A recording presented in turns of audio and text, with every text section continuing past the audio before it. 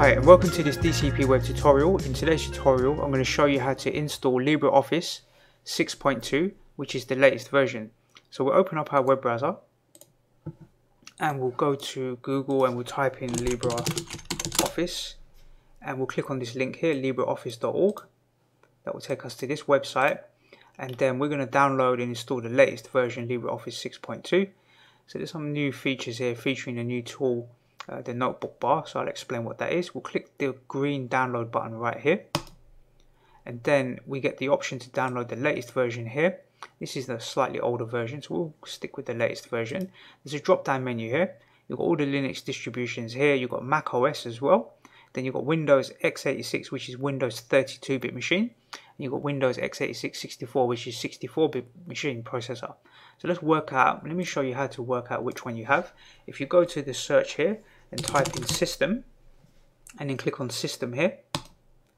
When this loads up, you'll see that you have the system type 64-bit, operating system x64 based processor. So 64-bit is really the most important here. So if it says 32 here or 64, so my one says 64, so what I will do is select the 64 here. If it says 32-bit on your machine, you would select the one above. 32-bit for this one, 64 for this one. So I'm going to click 64 and then click download, and we just put this to the side, and I'm going to open up this folder.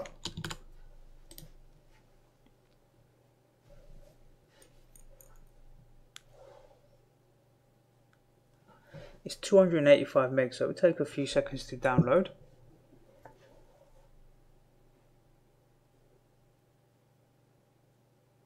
Okay, let's finish downloading, so I'm going to drag and drop that file into this folder, and then I'm going to double click to start the installation.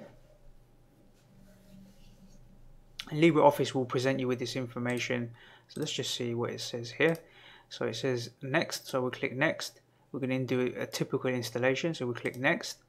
And then it's asking me if I want to create a shortcut on my desktop. As you can see, my desktop never has shortcuts, so I'll never do that. And I don't want LibreOffice to load up when I start my machine. I want to select the applications that I want when I want to use them. So I leave these two unticked. I'm going to click install.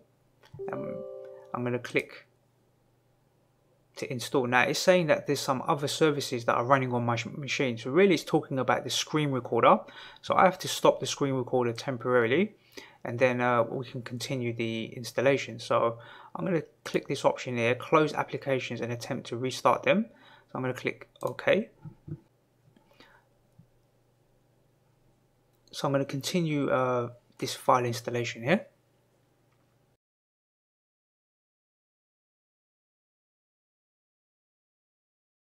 Okay, so LibreOffice is finished installing. We'll click finish. It says you must restart your system for the configuration changes to take effect. Click restart now. We'll say no for now because I'm going to restart my machine manually. Okay, so to complete the installation I had to reboot my computer, just like LibreOffice asked me to do so. So when we go to the start menu, we can scroll down here and we should see LibreOffice 6.2. And we see all the different applications. You've got spreadsheets, you've got draw, you've got impress, which is like a PowerPoint presentation. You've got this maths module, you've got writer. So normally what I would do is drag and drop these into this folder. They're saying they're already pinned, right? So here you can see them. Here you've got draw, writer, impress, which is like PowerPoint. This is like Microsoft Word, and this is like Excel. So let's open up the Word version, which is writer. It's like Microsoft Word. And there's a couple of things in here that I've noticed that are new. So the main thing here really is the view option, and then user interface, and then tabbed.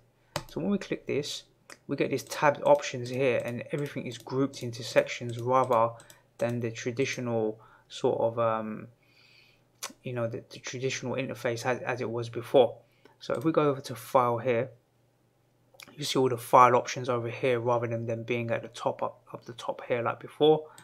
And we've got a few different options here that you can experiment with. I prefer this tabbed option. It's kind of easier to understand, like all the different settings. You've also still got the toolbar on the side here, like in the previous version of LibreOffice. So you can still use the toolbar down the side here, and you've got the options for the different settings down the side here. So I've done tutorials on LibreOffice Writer.